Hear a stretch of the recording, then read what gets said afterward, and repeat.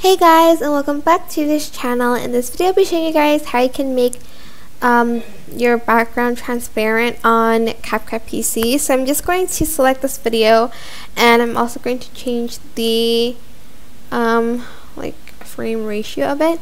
I'm going to go to cutout, and I'm just going to select auto cutout, and then I'm going to go to library, and I'm going to add this, which is just a transparent background.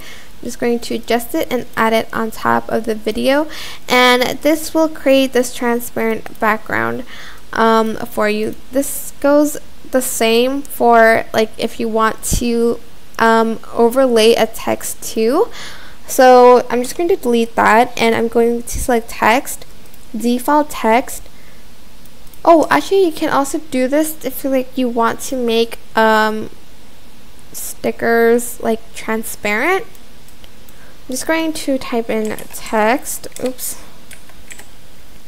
I'm going to change the font to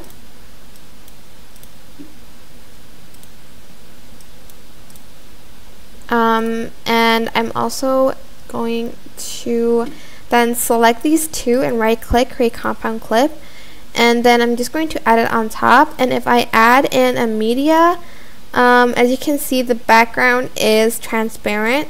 So that is it really. As you can see, the background is transparent. That's basically how you can make a transparent background on CapCut PC. I hope this tutorial was helpful for you guys. Don't forget to like, comment, share, and also subscribe to this channel if you haven't done that already. If you have any questions, just leave it in the comment section down below. I will try my best to answer them all for you guys. If you have any questions, just leave it in the comment section down below, and I will try my best to answer them all for you guys. Thank you so much for watching. I haven't said this, but if you found this video helpful, please click the thanks button above the description box down below. Thank you so much for watching. Bye!